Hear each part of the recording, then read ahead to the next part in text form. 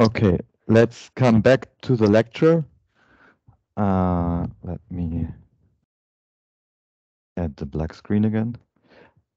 So I thought since this took a little bit longer in the first half of the lecture, we skipped chapter 10 because I don't think it's really that important. And then we have enough time just so that you know the basics of Ramsey theory. Um, and here the title of the chapter 11 is Order from Disorder, Ramsey's theorem. Um,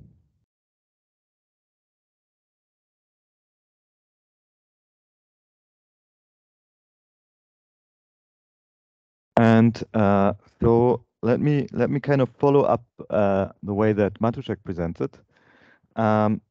So I guess you heard already in this lecture mentioned the name Paul Erdős. So from 1913 to 1996, he was one of the most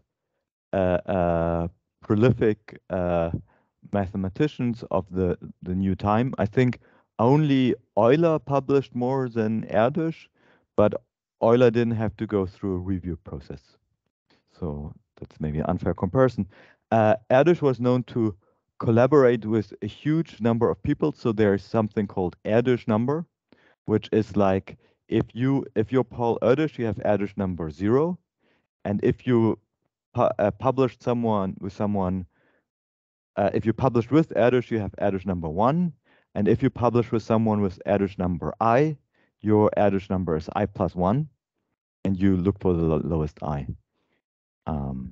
I think I have Erdős number 3, but it gets more and more difficult to have Erdős number 2 because he's not alive anymore. So having Erdős number 1 is, some people appear and there's still papers appearing with the name Paul Erdős on it because they say, oh, we started this with Erdős like a long time ago. But so Erdős apparently tells a story about Wilhelm Röntgen, who invented these X-rays. In German, we call them also Röntgenstrahlen. What do you call them in Dutch? Röntgenstrahl, so hetzelfde als in Duits. And Röntgen invented them in 1895. Okay, that's really a long time ago, but there was a different person, namely William Crookes. I don't know this guy. But he made a similar observation. So he had these arrays somehow, making, being in his laboratory and then damaging some of his plates. And this William Crookes said, put the plate somewhere else so that they don't get damaged by the rays. How stupid of him, right? He could have been the inventor. They could have been called Crookes rays instead of Röntgenstrahlen. So there are two morals of this. Number one, be ready. If you see something unusual, if you see something, what's going on here, investigate it. Be open. I think Erdős always said, be open.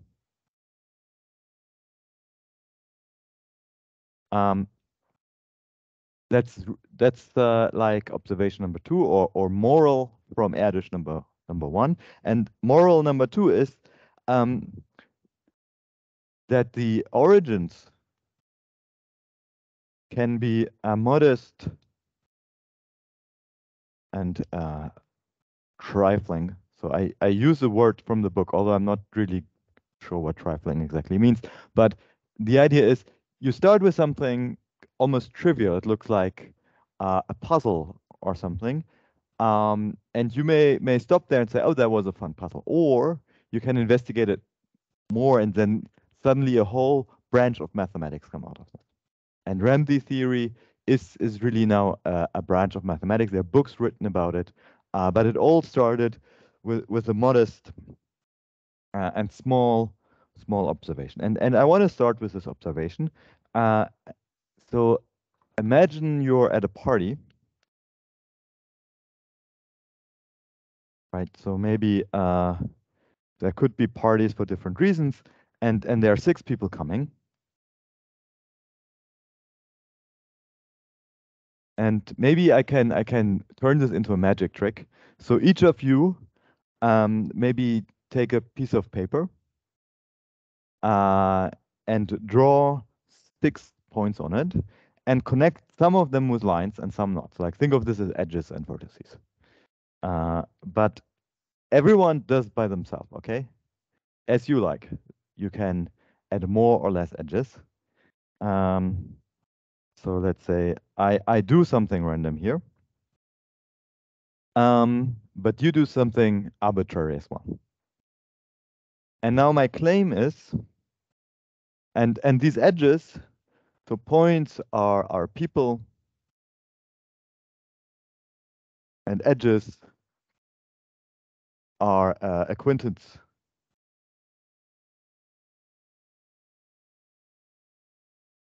And my claim is there are 3 people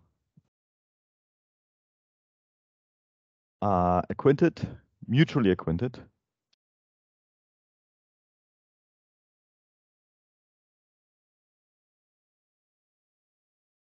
or 3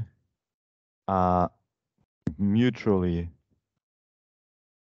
strangers.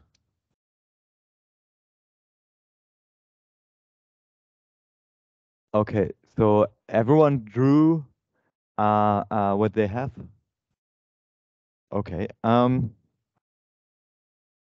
So for me, I don't see 3 mutually acquainted, so there must be 3 mutually strangers. And I think I found them. I think for me, those are three strangers. What about you guys? You found your 3 mutual acquainted or 3 mutual strangers? Although I didn't know what you were drawing. Okay, it's not so exciting, I guess, for mathematicians or for people following this course here. But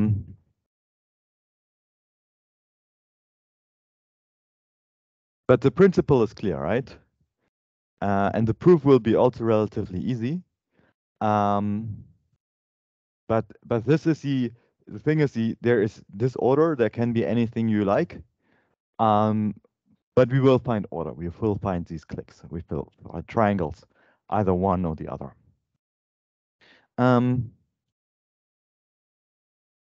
Yeah, and we define alpha of G as the largest independent set of G and omega of G as the largest click in G. So you remember we had alpha and W of G already at the very beginning of the lecture, and we didn't really know where these names came from, but it's really that these names come from the graph equivalence. You remember independent set? Did we mention this? Yes. And you remember click? We mentioned this. I see some nodding. Ooh, yes. Okay. Okay, so let me, so click or like everyone knows each other. So like K, K. So but this notation we had K subscript K, right?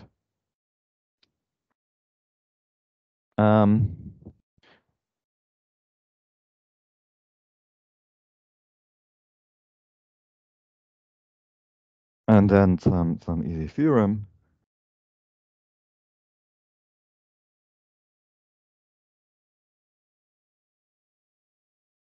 Geograph. Then on 6 vertices, and alpha of G is 3, or omega of G at least 3.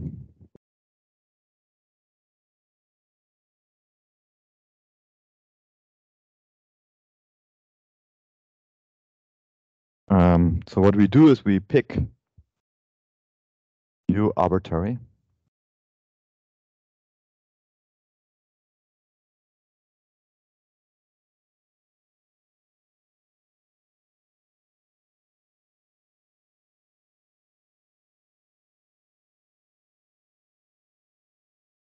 And then we have neighbors and non-neighbors. So far, so good. And then we go through some cases. So these are, yeah. Should I write down what A and B are?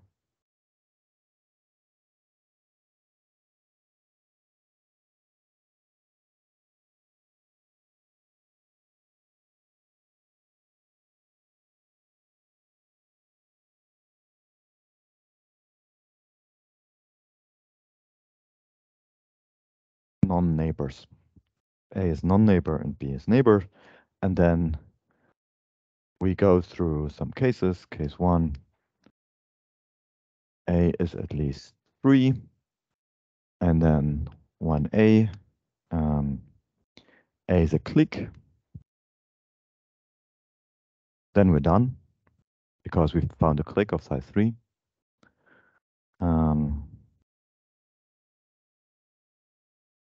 1B, A has one non-edge.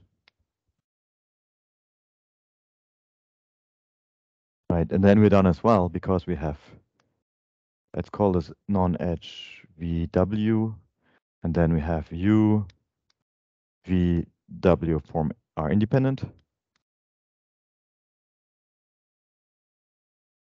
And now we play the whole game backwards. Case 2, B is at least 3. Yes? No.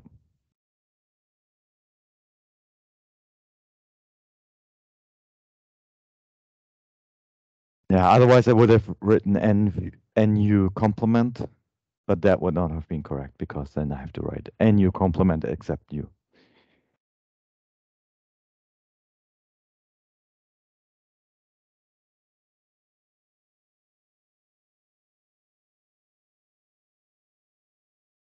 So it could be that B is an independent set, then we're done.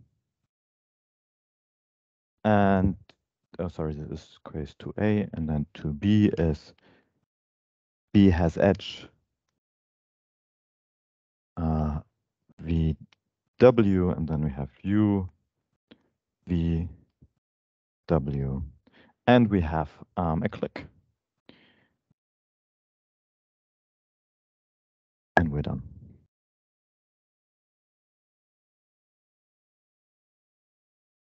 And so we used here the pigeonhole principle, but so either A or B has at least 3 vertices, right? Yes, Flo? For any graph with 6 vertices. I guess if you have more than 6 vertices, it's also fine. Thanks, that was a detail I only added later.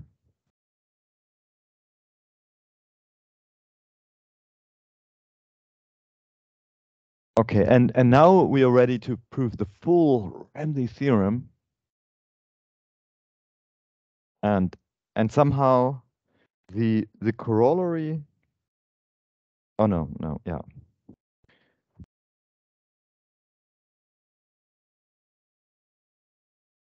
So now we go to section 11.2, Ramsey's theorem for graphs.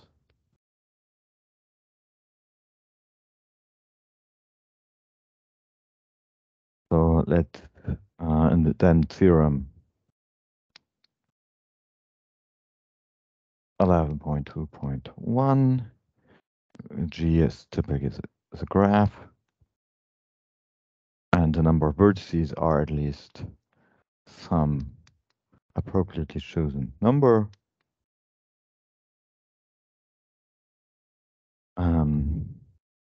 Then we have the click number of G is at least K, or the stable number or the independence number is at least L.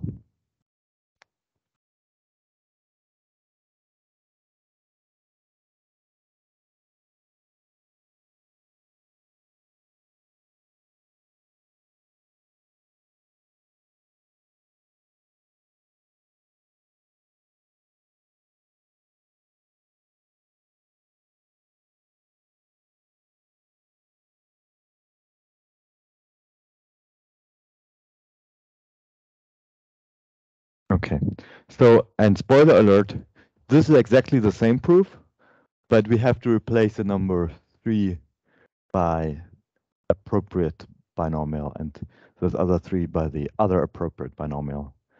And then we have to use that binomials add up in the right way.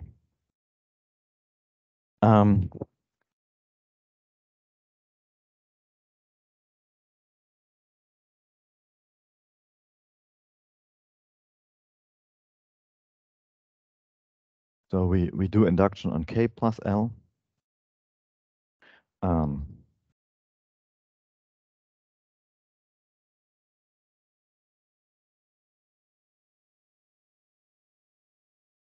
So the base cases are either K equals 1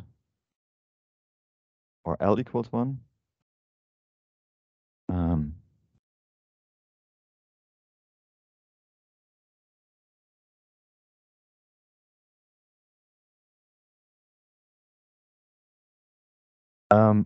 And then what we have is that K plus 1. Do I have this right? Is it a plus here? I think I miswrote it. I think there is a minus.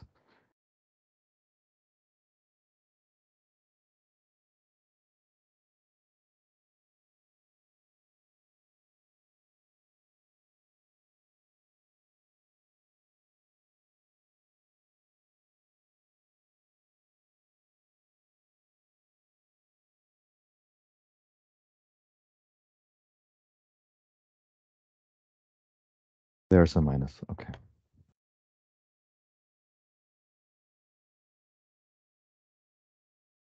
Okay.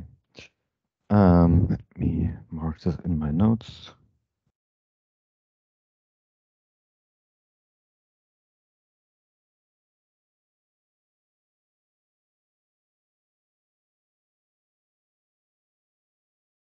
So K plus L minus 2 choose let's do L plus 1.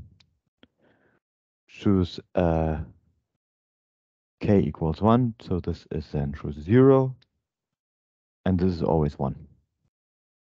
And if we have one vertex, this vertex by itself is either an independent set or a clique. I mean, we can regard it as either. So the base cases here are clear. And this K plus L equals 2, we can think of, we go in this way. And so when we want to do this line here, we can assume so basically this is our assumption, and then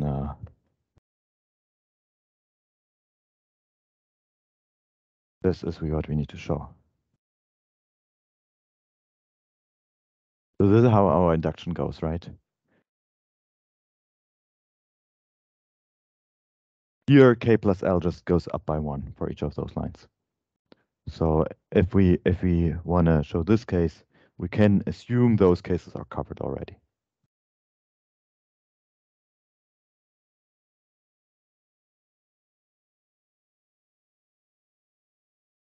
So specifically, what we will do is we will use those 2 cases. So let's say we have K comma L, assume K comma L minus 1 and K minus 1 L already done.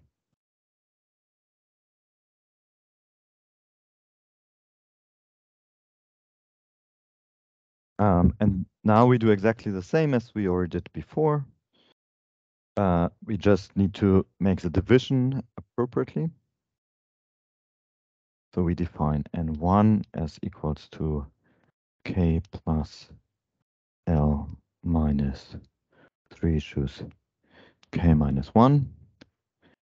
And N2 equals K plus L minus 3 K minus 2. And then it follows that N equals N1 plus N2. And this we write in a funny way. We write it as 1 plus and 1 minus 1 plus and 2 minus 1 plus 1. Okay, this looks funny, but it's just going to be exactly the same as before. We just wanna make these numbers work out. And for this here, maybe you can just trust me, but it has to do with the Pascal's triangle. It's just Pascal's triangle.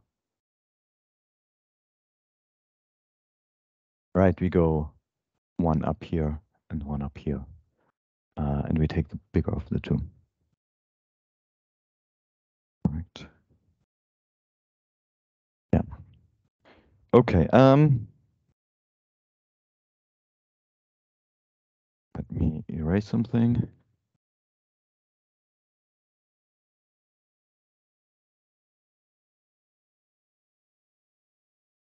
So we take U again, and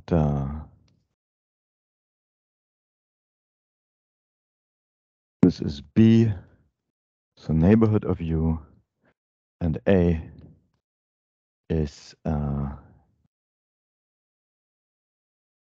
neighborhood of U except U.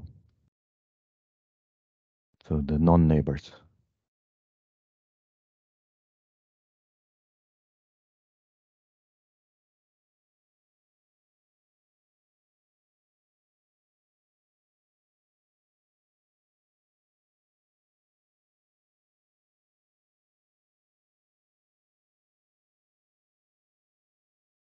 And now we need to be careful.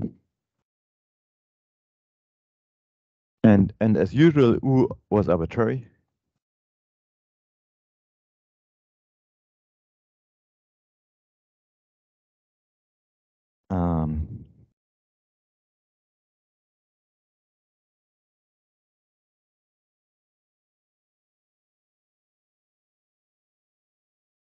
And so we know A is at least of size n1. Sorry, at least n1. And size of B is at least n2.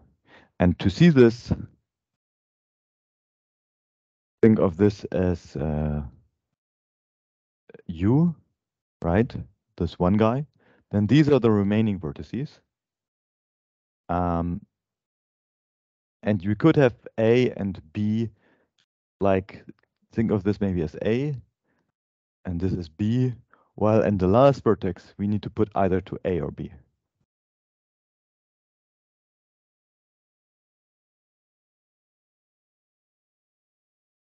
I don't know if that's helpful.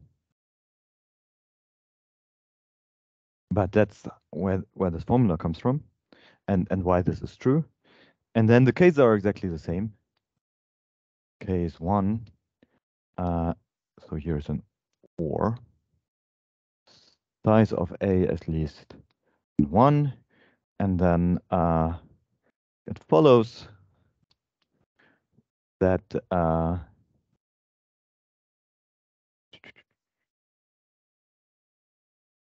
so A could have a clique of size K, or A has independent set of size L minus 1. And in both cases, we're done. Right here, we're done. And here at U, let's call this independent set I. U plus I has size L. And these two cases we have because A is large enough.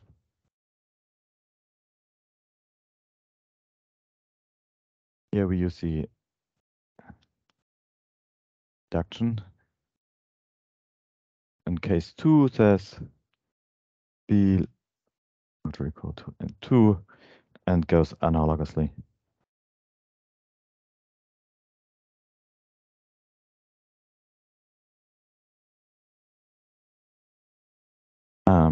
And this finishes the proof. So we kind of, I still want to finish the lower bound. But it's really the same proof. It's just that, yeah, you have to work out these numbers correctly. So I wanted to say a few things. Namely, so this proof was done something like 1935 or so. And it gives an upper bound of this Ramsey number, RK. So this is yeah, the number of how large does a graph need to be in order to contain either a clique or an indeterminate set of size k. And this gives something of, I think, 4 to the k. And like a week ago, and now 2023 in March, we have now r to the k is smaller or equal to 4 minus epsilon to the k. So this proof is easy, right? I don't know. It shouldn't be too hard, I feel. But now this proof works for epsilon roughly 2 to the minus 7. So 2 to the minus 7 is, yeah, maybe 1 over 100. It's like minus. So it's really a very marginal improvement. And this proof has, this paper has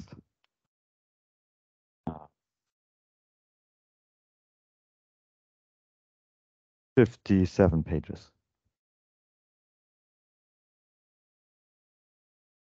So what I want to say here. So one thing is, this is still a very active area of research. And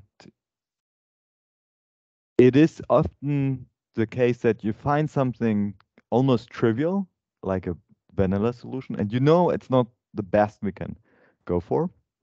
And then just to improve it a teeny tiny bit is horrendously difficult. But there were also other extremal problems where suddenly someone improved it and the proof was only 8 pages. And then it's embarrassing because it just meant no one really looked at it for a very long time. So that's a version of Erdős Chekeres which was improved, was made tight. Okay, and now what we want to do is find also a lower bound. And here we use a probabilistic method.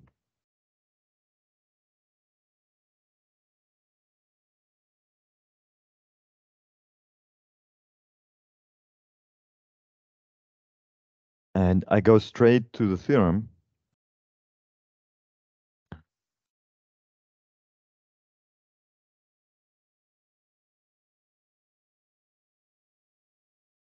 And the condition is a little bit strange. So it says if n choose k times 2 to the 1 minus k choose 2 smaller as 1,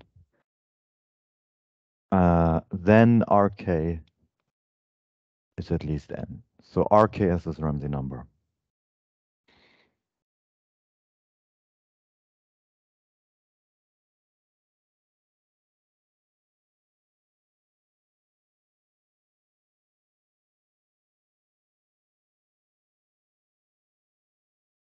Yes. N choose k times 2 to the 1 minus k choose 2. Smaller than 1. So it's written in a silly way, but corollary. So the corollary is a little bit longer even to prove than the proof of the theorem. And because I have only 50 minutes, let me skip this. It's just some computations. R to the k is at least 2 to the k over 2. So we see our lower bound here is exponentially far away from the upper bound we have, and we don't really know how to close this gap. But let me prove the theorem as follows. Yeah, let G equals V comma E, a random graph. And I have to specify what that means. I say for all E element B choose 2, flip a fair coin.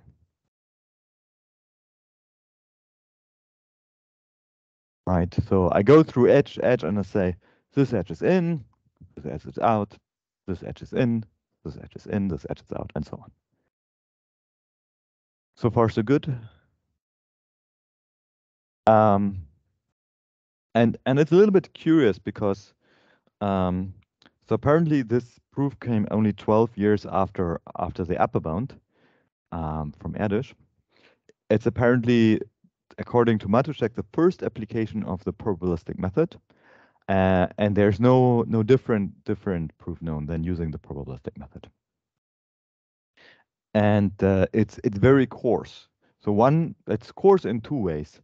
It's coarse in the sense that we have this giant random graph, right?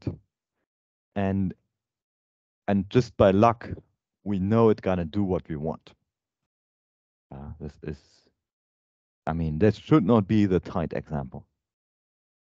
And in the other sense, we estimate probabilities, and we will estimate them in a stupid way. And still, that's the best we can do for the lower bound. Okay, so let's say K is a subset of vertices with size of capital K is little k. So and we define the event AK. So here the subscript is a capital K. And this is the event that K is a clique or independent set. So what's the probability of AK happening? This we can compute explicitly. Well, we flip a coin, right? If we want it to be a clique, what does a coin flip need to say? It always needs to be the same, right? So this is 2 to the minus K choose 2, plus 2 to the minus K choose 2. So either it's always edge or it's always non-edge.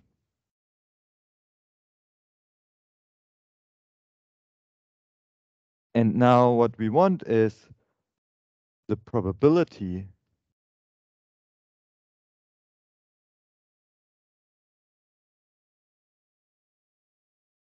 that there's any clique or independent set,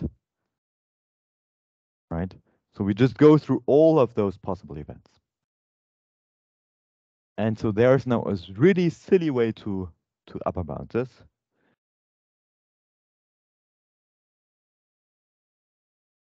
We had inclusion-exclusion formula, but there's something which is much more stupid than inclusion-exclusion formula.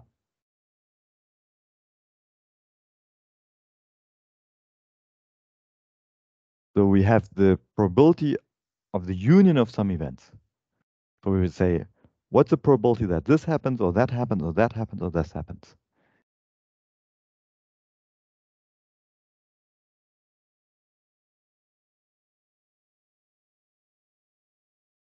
How can we upper bound this probability?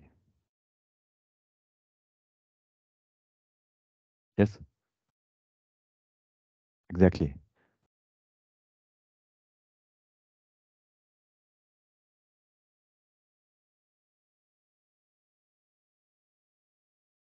And always.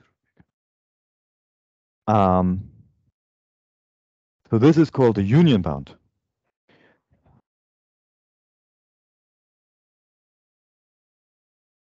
right? And we have a lot of overlaps of events. But the stupid thing is, despite the fact that this bound is very coarse, it's often the best we can do. And also in this case, we don't know how to do better.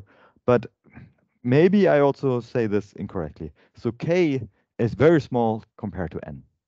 So if we have two events, they typically are independent. So maybe that's the reason why we don't count too much. Now this we calculated, right? And this is some number that only depends on little k, not on capital K. So we can replace it by what we have here, 2 to the 1 minus k choose 2. And this here we can also replace, because now we know how many there are, namely n choose k. And now we want this to be small. We know this is smaller than 1. Why do we know this?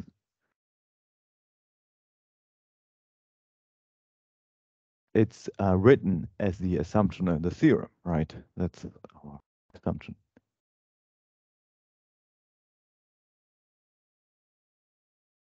So this means probability of G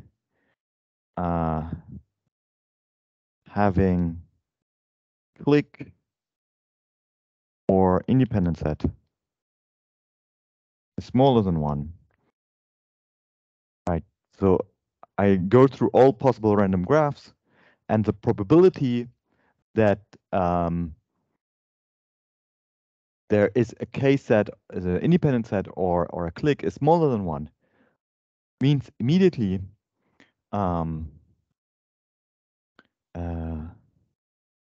this immediately says there exists such a G.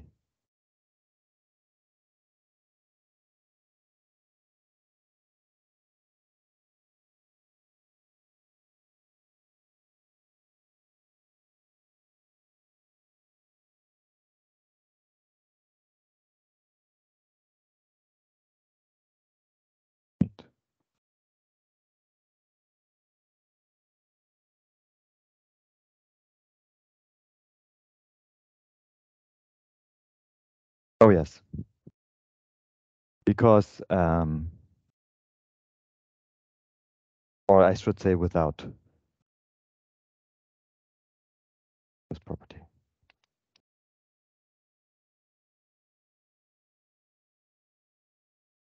Right? If not, if the probability is smaller than 1, means there is one without that property, and that's exactly the one that we were looking for. Okay, so I finished now just 5 minutes before the end, but I also did a little bit short of a break, and I think 5 minutes would not be enough to do another proof. So the last topic next week will be like my research topic, because we want to have also, I didn't really want to add more content, because I think the basic things about discrete mathematics you know now. And I want you also to prepare for the exam. I will give kind of a guest lecture about my research, which is has also some relation to discrete mathematics, although it's not exactly discrete mathematics. And then I thought next week, Wednesday, we can do a mock exam, where all that happens is you pretend you write the exam, and in that way you can test yourself how good you are. But of course, we wouldn't be able to give you feedback. But there could also be the alternative that we just do a question answer round next week, Wednesday. Any preferences? Yes?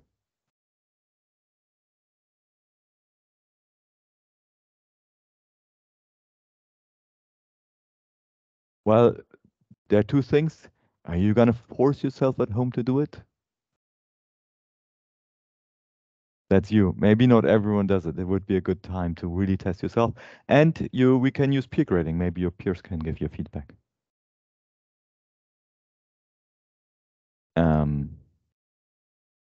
But I don't know how you're seeing this. Wilfried, any preferences?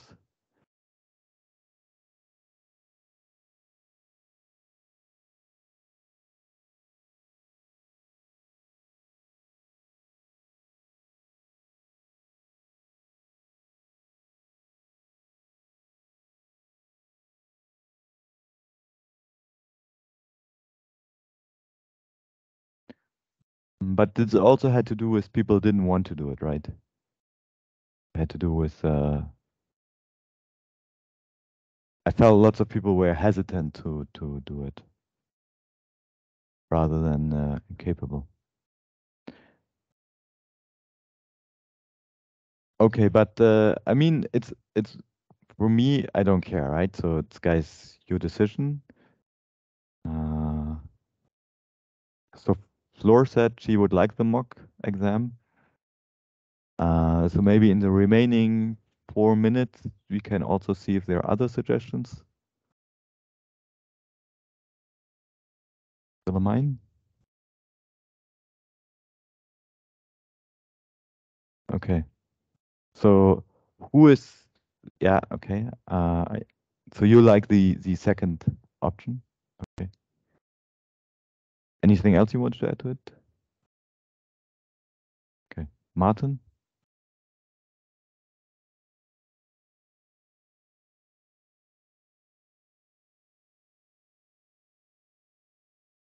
Okay. So let's. Any more voices to this, or shall we come to a vote? So democracy does not mean you do what the majority says. It means you have a process of discussion which convinces the majority to do the right thing. So who is for the mock interview? You changed your mind. Great. Very good. Good arguments were given. Who is for this question answer next week, Wednesday? Okay. Who is for we don't have it at all? I can sleep out on a Wednesday, finally. Sleep in. Okay, so we will have it, and we will have question answers. And yeah, I think the easiest is you just tell me the questions on the spot. And typically we have enough time to answer all of them. Okay, see you next week.